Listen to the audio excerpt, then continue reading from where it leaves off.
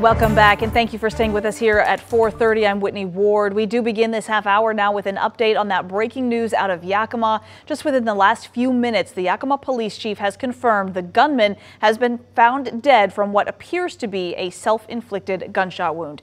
KREM 2's Mark Hanrahan has been listening to a press conference where the chief described what happened today. He's joining us now live. Mark?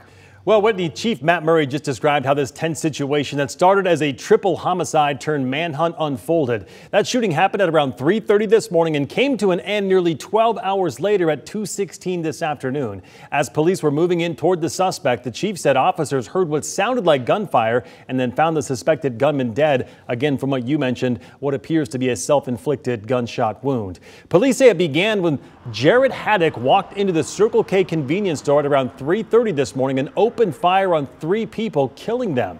Detectives don't know why at this point. It appears to be random right now. He then walked outside and opened fire on his own car to get inside. After locking himself out, he then took off. Police later responded to a home where they thought the suspect was and surrounded it with the SWAT team. But then a family member of the suspect called 911 to say Haddock essentially confessed to the murders. Then at around 2:15, a witness called 911 to report seeing the gunman walking near the Target store in town. He was ultimately found dead outside, again from that apparent self-inflicted gunshot wound. Tonight, the question remains, what prompted the gunman to kill 3 people? Well, here is how the police chief described how those murders unfolded this morning. Literally as he was opening the door, he started shooting these people.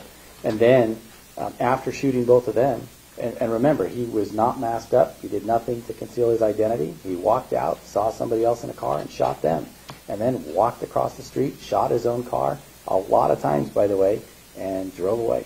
So from the video and the witness statements, it looks very much random.